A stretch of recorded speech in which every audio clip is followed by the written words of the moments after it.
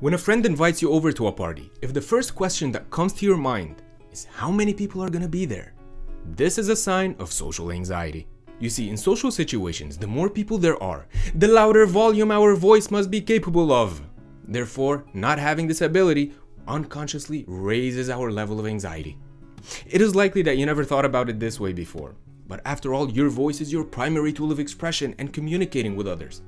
And if you can communicate with one person in close contact, to communicate with 10 people, your voice needs to have the ability to travel the distance with ease and grace.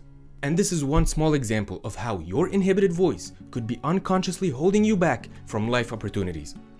If you want to improve your voice, I have 2 tips for you. The first one is to understand what is an inhibited voice. An inhibited voice is caused by tension in the muscles that support our vocal cords.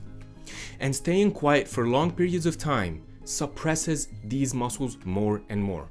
So one thing that you can do to start releasing the tension that has been built up over the years or maybe the decades is to yawn. I want you to yawn intentionally for a few seconds or even minutes if it feels good. Relax and allow that tension to be released. Imagine your throat opening, your mouth and your jaw muscles opening, even your chest.